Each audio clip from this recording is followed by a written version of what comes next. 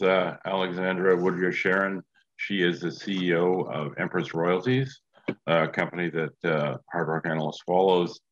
I wanted to just do an update with Alex because she has now closed a couple of transactions. They did a large financing just recently.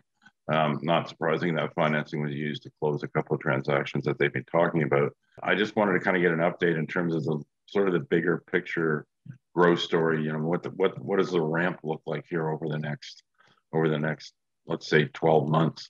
I know you have a huge amount of stuff in the pipeline, and that pipeline is something I want to talk about as well, because I think part of what discriminates Empress from a lot of other royalty companies is, by and large, you're creating rather than buying royalties.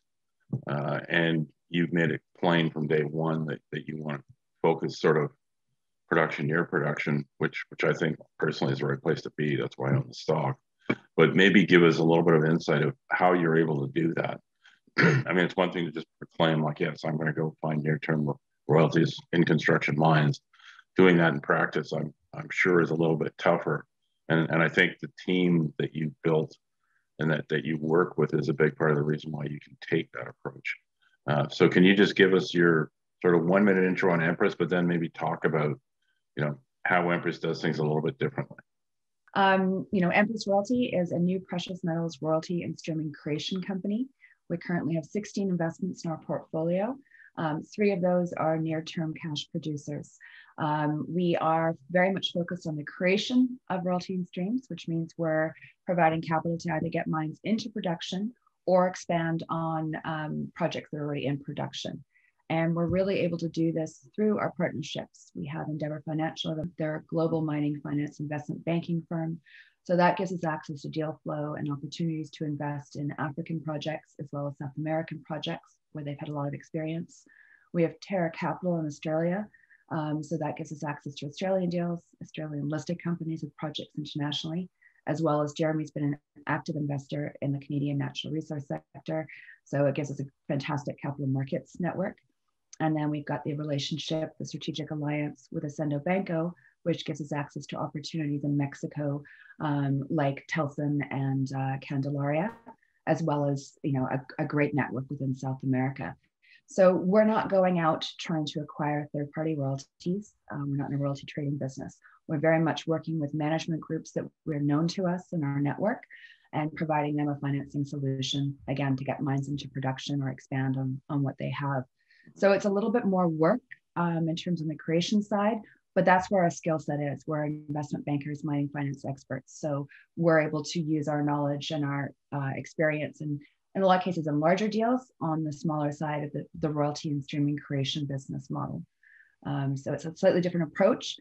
It's definitely a lot of fun, as well as we're starting to be able to deliver on the investment opportunities that we've been talking about. Can you want to give us just an overview? You've got 3, as you said, you've got 3 near-term production. Can you just give us a thumbnail on those?